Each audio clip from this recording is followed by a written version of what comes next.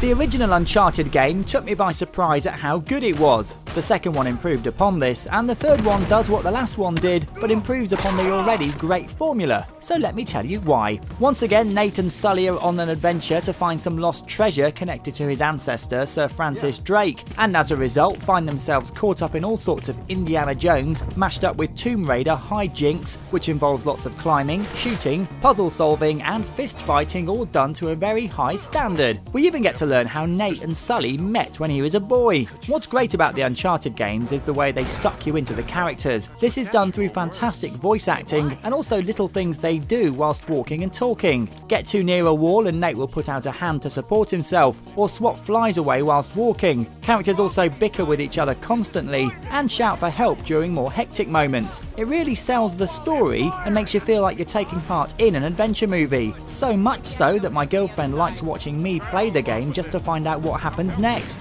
Cover shooting is also back, but this time the enemies are more inclined to rush you, which results in some good old-fashioned fisticuffs. Using a system similar to that of Assassin's Creed and Batman, but not as refined, you can punch, counter and throw your opponent, and it's context sensitive depending on where you are in the scenery. You can throw people off ledges, hit them with a gun, or even pull the pin on a grenade on their belt and watch the inevitable happen. Climbing offers only set ways to go, however as things fall and crumble around you in a seamless manner, it really ramps up the tension and feels like you're taking part in a cutscene that's much more interactive than just quick time events. Puzzles are also quite taxing, where you must refer to your notebook to find clues to help you solve the puzzles in whatever location you're in. They're just difficult enough, and luckily the game does offer you a hint you can take if you get too stuck. Uncharted 2 had a multiplayer mode, and this time Naughty Dog have expanded upon this, not only with competitive multiplayer mode but also a co-op mode with different ways to play. Some offer remixed takes on the single player adventure,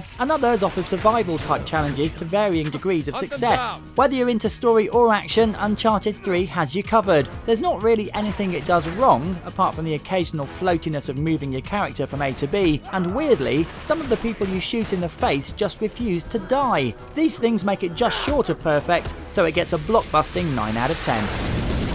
You've been watching a review from Gamesweasel. If you want to get the show each week, which includes video game reviews, news, previews, competitions and special features, then head over to Gamesweasel.com for our video podcast, Gamesweasel TV. Gamesweasel.com